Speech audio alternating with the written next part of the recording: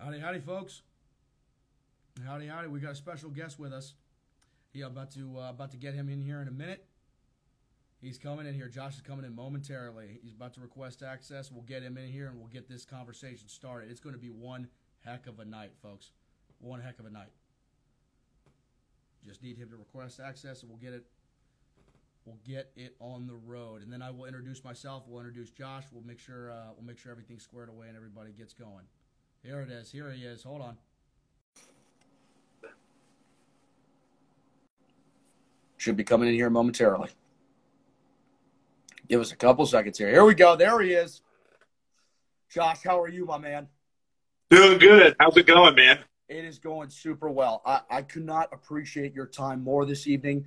I cannot appreciate the perspectives you've already shared with me and what it is you're about to go over with our platform and yours. Thank you so much for sharing your time.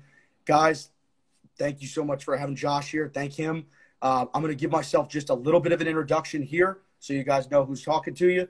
And then I'm going to let Josh have the floor because you guys, his background's phenomenal. So I am a college dropout. I graduated from high school in 2018, went to college for 1 year, realized that I needed to put myself in a corner and really decide who I was, and I needed to work hard. Fast forward now, what I found out that summer was I needed to trade stocks. I needed to have my own income, right?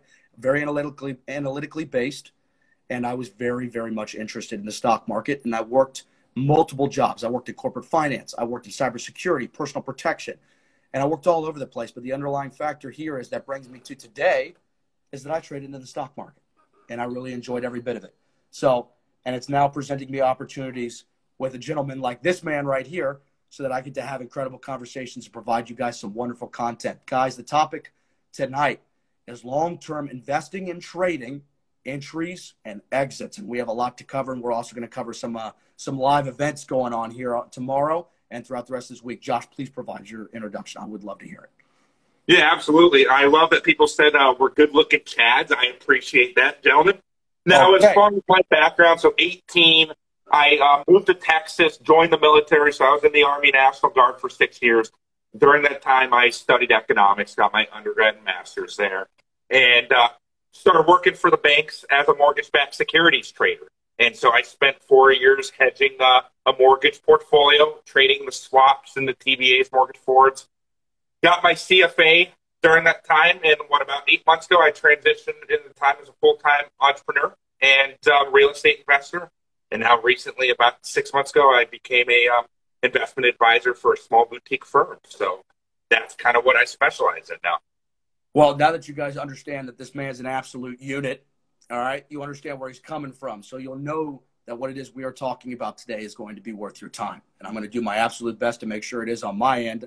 I know he's got nothing to worry about, right? So we've got a couple of things going on. You guys are already asking questions about the FOMC meeting. Don't worry. We've got plenty of opinions that we're willing to share about that. And yeah. Josh, thank you so much for providing your background. You're a freaking animal. So one of the first things that I want to cover in today's topic before we start going over all the meetings in the whole 9 yards, because I want you guys to stay around for that. We've got a lot going on with that, and there's a lot going on with the market and the Fed specifically. So first thing, Josh, I want to go over in regards to your long-term investments. What are you looking for with underlying companies, securities? How are you gauging your long-term metrics for whether you want to get in, what looks appetizing to you, and when do you know when to get out, right? What's the fundamental and technical side for you?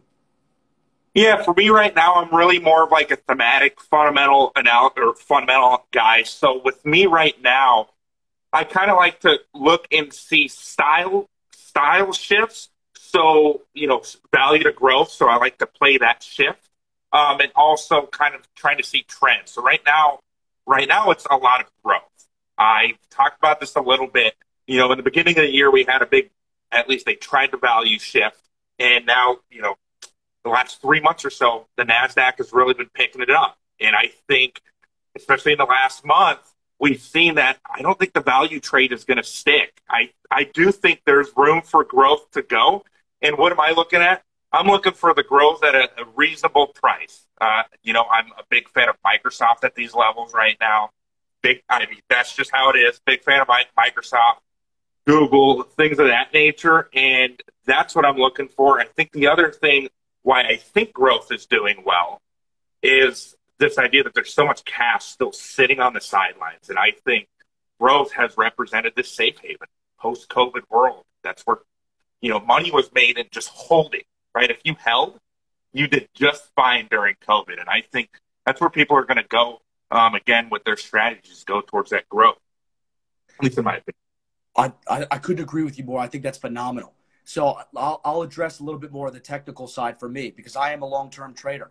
And I absolutely apply everything that Josh is referring to in regards to maybe some of my longer-term positions, maybe share positions, right? Maybe not necessarily as much with options. Options are more of a technical nature.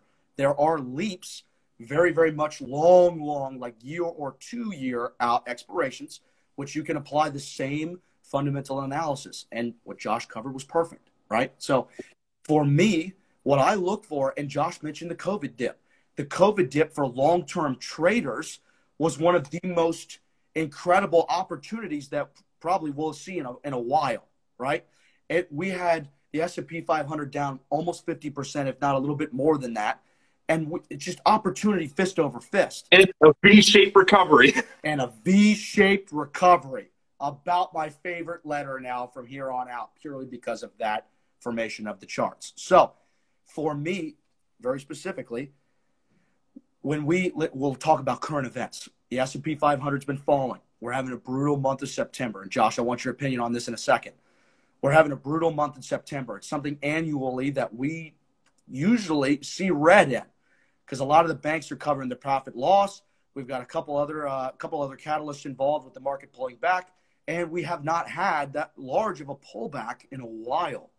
So just a couple of different annual catalysts in regards to the bank specifically brought our market down from the beginning of September. We've been falling for a little bit, right? But a little bit of this is bad timing. We've got the FOMC meeting, which everyone gets scared around and usually sells off because everyone's worried that the Fed might bump interest rates up a little bit. We already understand inflation's up, right? I think it's already priced in. I think it's large. I mean, the taper's priced in. It is. So it's odd that markets are reacting like this, but it is what it is. I think it's the red September.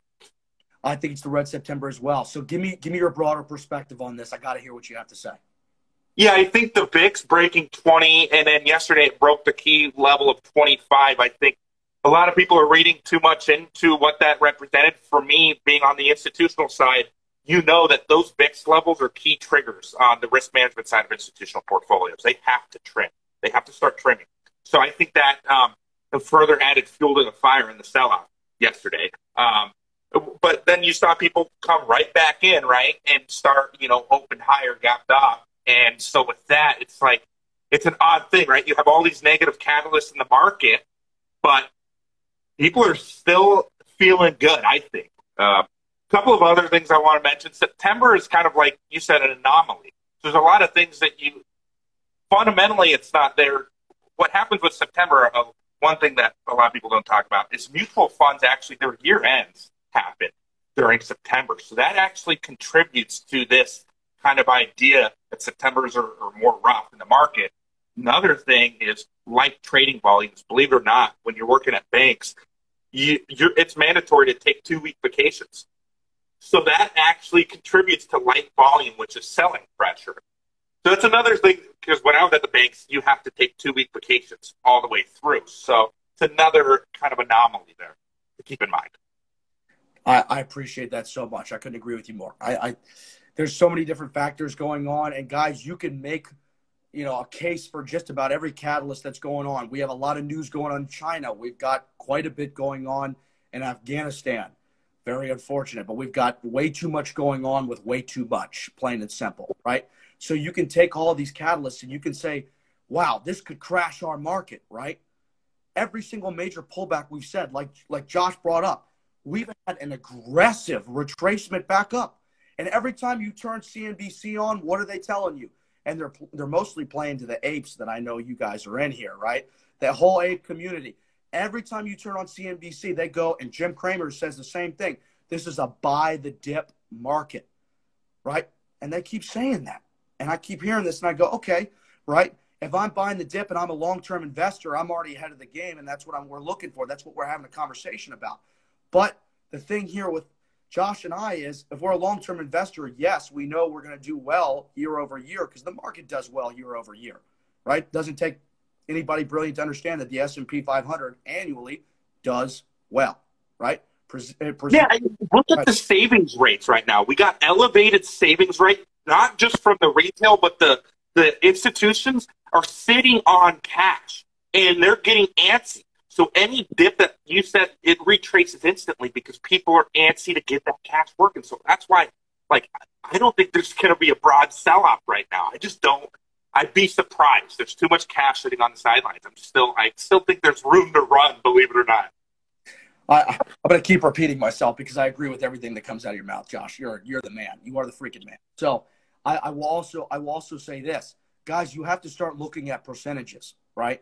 If you're looking at SPY on a 2-year, 5-year, 1-year chart, you have to look at all of the drops that SPY has had. Take whatever share price is currently and divide it from the previous high, and you have yourself whatever percentage drop. You do that. Well, you take the remainder, and you've got a percentage drop. Right now, the low of day yesterday, we were just hovering at 5%, which is right. Which is what most people would call a healthy pullback so that we can trend higher. Josh, what do you think of that? Yeah, I mean, I totally agree. I mean, you know, you're seeing how long had it been until the 5% pullback? Has it been like, how many trading days was it? Was it like 200 and something? It's been multiple months, probably 4 or 5 months. Yeah. So, you know, that's something to think about. I think the other thing I'd like to mention is the reality is banks and the Fed are likely going, you know, the expectations for inflation are going up, I think. GDP growth rates are getting slashed down. So I do think in the next decade, I don't think it's going to be as strong of a bull market. I think we'll kind of rotate in what I think you should be implementing your portfolio. Income-driven strategies using cash-secured puts, covered calls on companies you still want to own, but that way you just kind of increase your ability to generate alpha, in my opinion, by using these type of income-generating strategies. What do you think?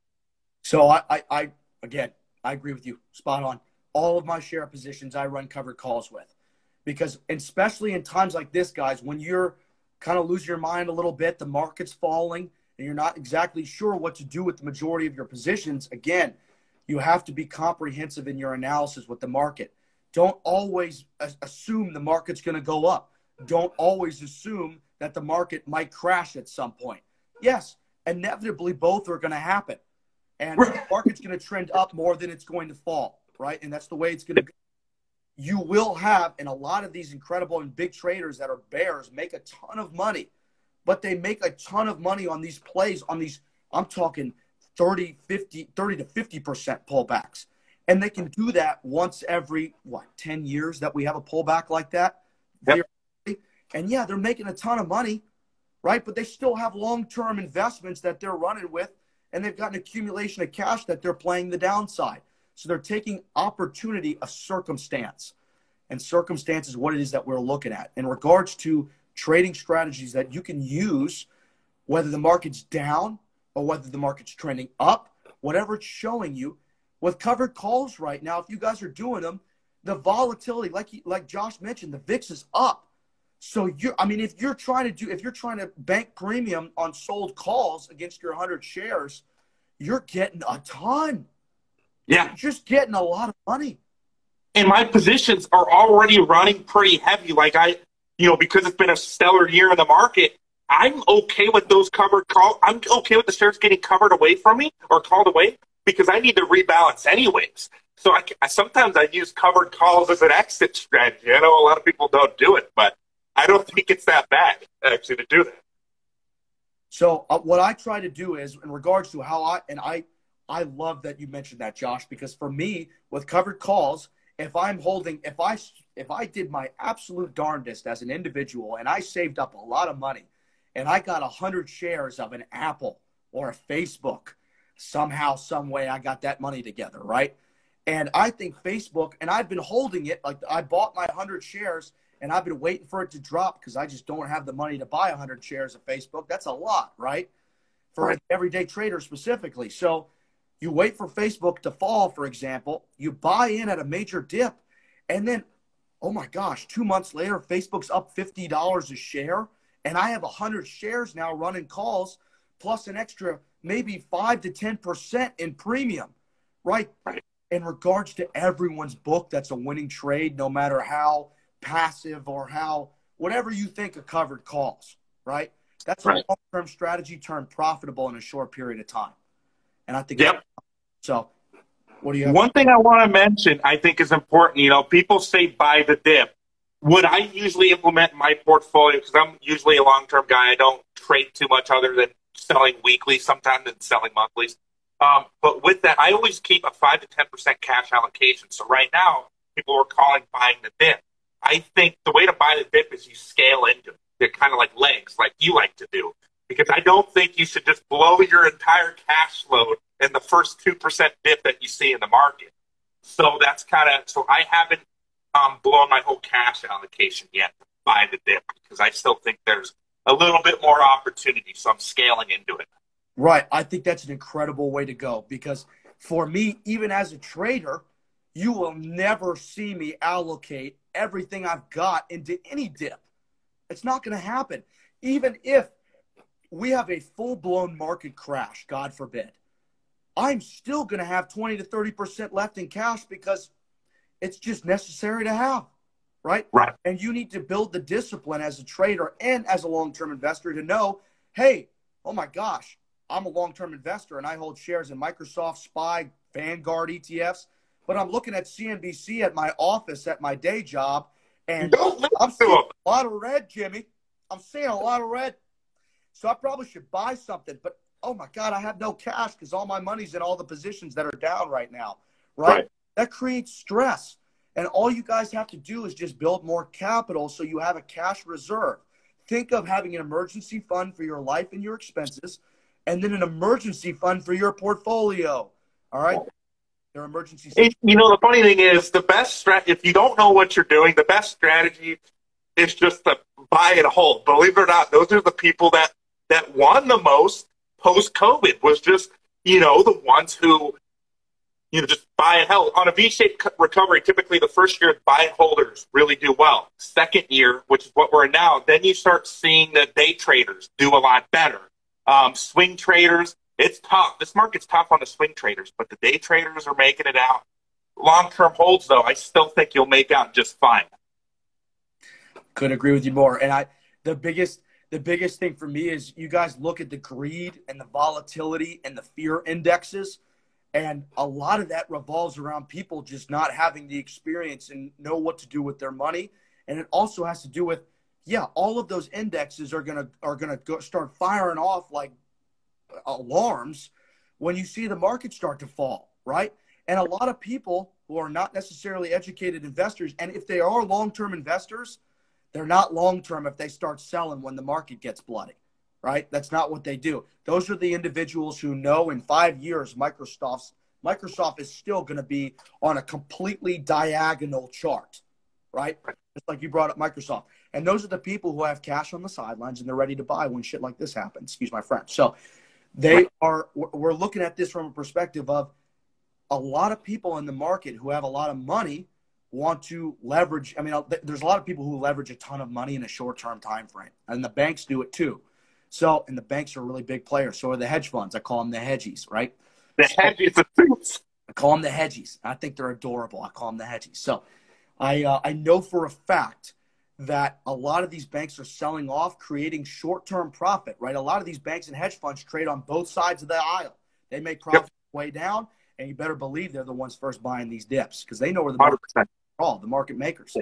And guys, when the market's selling off and you've got, oh my gosh, the stock market is about to crash, I'm going to lose all my money. If you're a long-term investor, you're buying, right? You want to be a net buyer over time. Right. Exactly. I always tell everybody that my favorite Black Friday is not, matter of fact, anything that I'm buying from Amazon, right? Black Friday is events where we see 5 to 10 to 20% dips in the S&P 500, and all my favorite top holdings are on sale. Right. Right. So absolutely. Ooh. What do you got going on that? No, I like that a lot. Do you want to move to some questions? I know people are probably asking some questions. I know they have them. I know. Is that what you wanted to cover?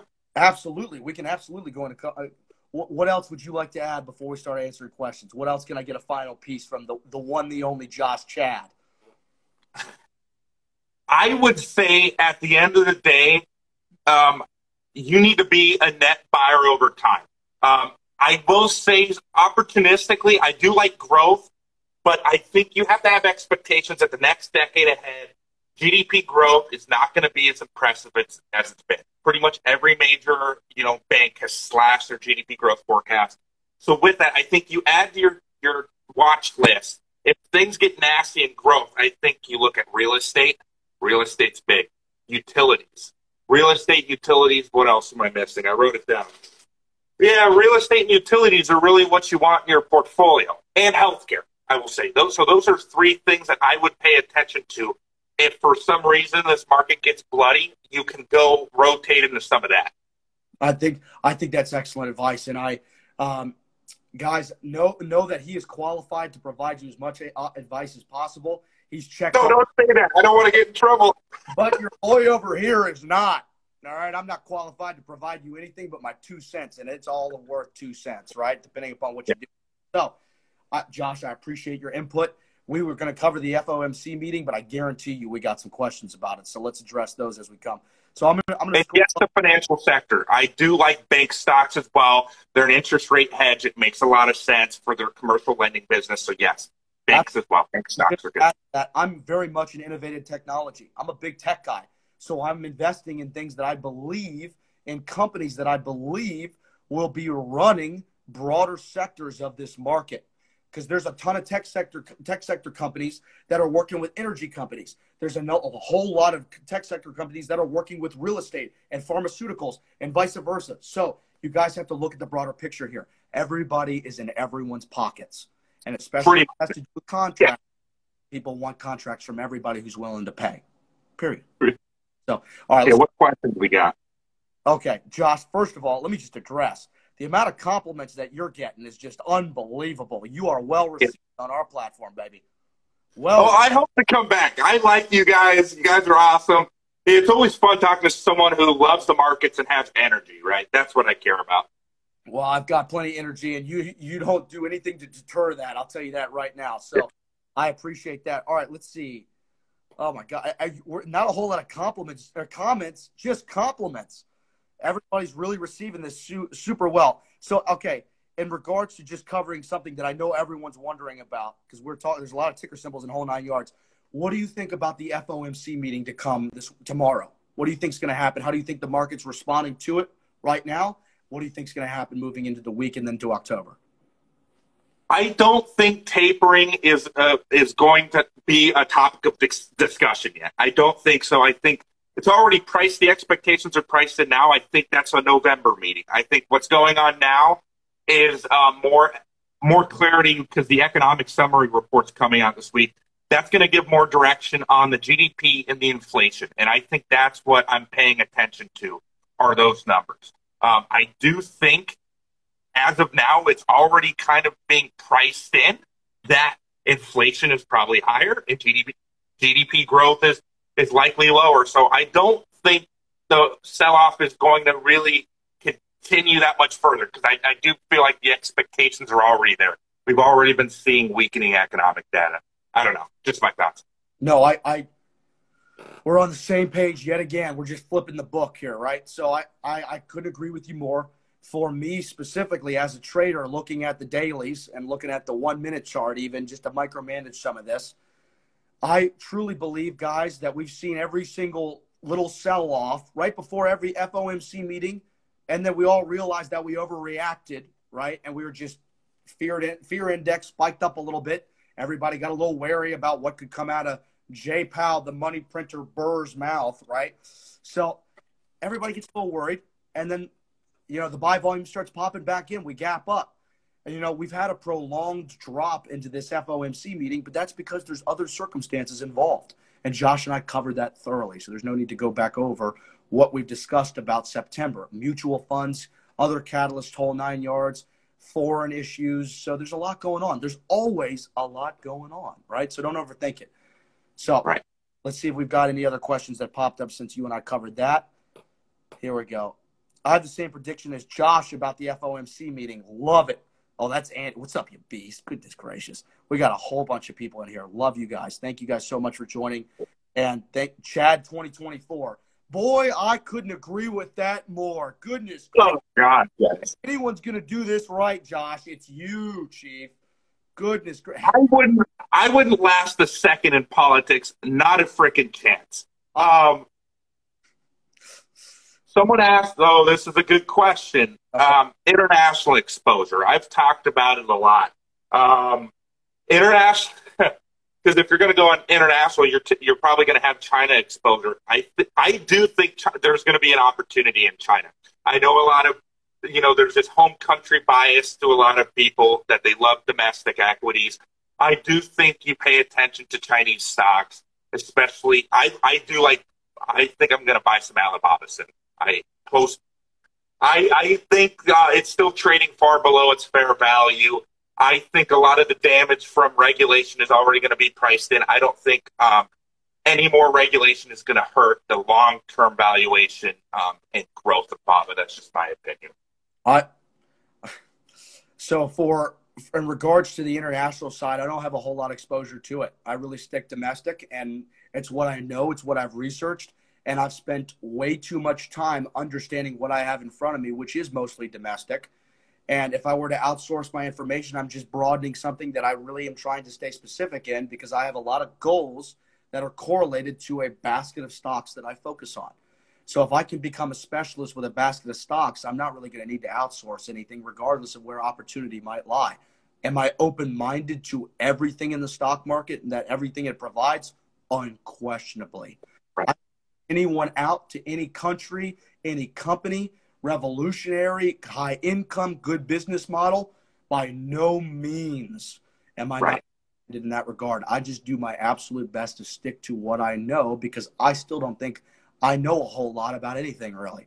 So, that's totally fair. A lot of people get scared because of international. I think the way I look at international is you want assets that are uncorrelated with each other, right? Or less than perfectly correlated. That way you're not too concentrated, with the U.S., their political structure, their market structure. You want a little bit of country diversification. That's why I like internationals. But someone asked about meme stocks posing a threat to the market. I'm curious about your thoughts on that. Okay. Like those micro bubbles is what I like to call them. Right, that's a great description, because one of the things that we've been talking about in OBR is that some of these meme stocks in a very short time frame have almost reacted in the form of a hedge for the broader market falling, which is kind of unbelievable. Sure. There are times where we see the S&P falling and we see AMC running up to that moon that we've been talking about, that I keep hearing time and time again, right? And it's unbelievable. And if you guys are looking to trade these stocks, be careful. Manage your risk. Meme stocks are called the meme for a reason. They're heavily manipulated, and you guys are fighting the banks on that. But that also doesn't mean the banks don't want to make money on what it is that they might be shorting, right? So, yeah. A lot of these meme stocks, a lot of them are dying business models. So that's one thing I think. Are people scared that these stocks are going to crash the whole market? I don't think if AMC or GameStop crashes tomorrow, I don't think that's going to have any effect on your NASDAQ or your S&P 500. So I think those stocks are going to do their thing, and that's fine. But I don't think it's going to affect the broader markets, in my opinion. And you haven't seen that. No, I agree with you wholeheartedly. So, and for me, we've got a lot of questions about NEO. I am actually a shareholder of NEO. It's one of my only international companies, and that is because NEO has quite a domestic influence as well. So, and they're big in the electric vehicle business, and they're trying to expand as quickly as possible. So I have a little bit of exposure, and that's because I know that's also just one of my growth stocks. I have NEO to run covered calls, and when NEO gets hit one week, I might sell that and get into another growth stock for a little bit of a P&L sheet buffer, if you know what I mean. So if NEO gets hit real hard because it got some bad Chinese news about whatever's going on over there, that's a whole different conversation. And I'm down maybe $1,000 or so on my covered call position on my 100 shares. I might sell it, right? I might sell it and get that P&L covered a little bit. Maybe I just made $1,000 on the other side, right? On trading, credit spreads long term can be a little bit of a buffer because, hey, I have a basket of growth stocks that I use for covered calls. NEO happens to be in that basket. It's got good premium, right? And it used to have unbelievable premium back in February. It sure did. So, Josh, any final? Thank you so much again for your time. You are an amazing individual to speak to. I have had the absolute time of my life, and this call and our one-on-ones, you have so much incredible value to bring to the world, and I'm glad we can provide the minimal platform that we're able to provide to you. And I love our platform, our company, but you deserve a much broader audience. So I appreciate it. Hopefully I'll be back because I love you guys. You guys are freaking awesome. Keep rocking on. And let's go. Guys, just keep being a net buyer of the equities. If you have a long time horizon, 30, 40 years, you should not be sitting on the sidelines. Don't try and time the market. It's not going to – you have such a long time horizon. Be a net buyer over time. Start worrying about de-risking your portfolio later in your life. You don't really have to worry about it right now. It's a tremendous opportunity we're in right now. I couldn't have said it better. Can't follow it up any better. So we're going to close it on that. Guys, thank you so much. Pounding the monster mid-meeting. I love it. Sorry it's not a claw, Chad, but best we could do on a public platform. You know what I'm saying? Thanks for cool, clean, and conservative. I appreciate you, all right? You know how it goes. All right, Beast. Thank you so much for your time. We're going to talk again soon. Don't you worry. Yes, sir. Thank you. Thanks for joining. Appreciate it.